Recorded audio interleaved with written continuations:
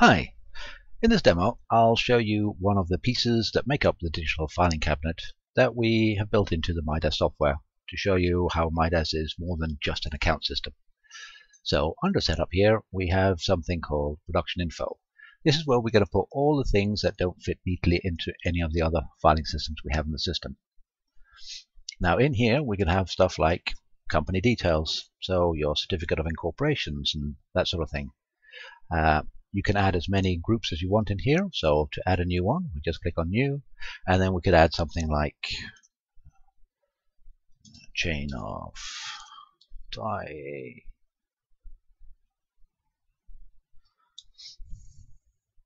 title, and of course you can write a little bit of notes about it here. And then under the attachments is where you can attach all the various documents that relates to that.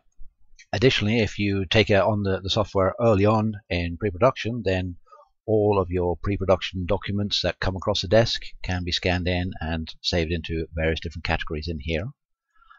The addition, of course, is you have expenses incurred during pre-production, and there is no reason that you can't scan in all the invoices and receipts at this point, and therefore there will not be the famous shoebox with receipts and invoices that the production accountant has to deal with when they come on board.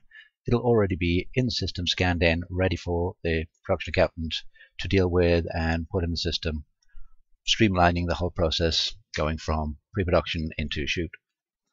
You can add, as I said, all kinds of different groupings and all kinds of different files. So for example, you can have your movie magic budget in here, the original greenlit budget, so that long time after whoever had the original budget file have moved on, you can still refer back to it.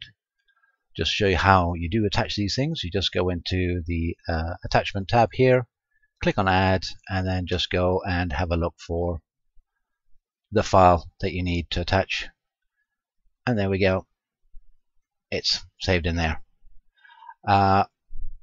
You can add any kind of files, PDFs, picture files, Excel, Word, Movie Magic files. The only thing, of course, is if it's running on our server, you can't open the files from within here. What you'll have to do is you'll have to just select it and then click on export, and it'll export it straight out onto your desktop. So then it's available to open in whatever application it needs. So with that kind of in mind, you can see that it can become not just an accounts package, but more of a production tool, so that you don't have the mad scramble at the end when you're looking for all the important documents you need when it's time to deliver the production. Thank you.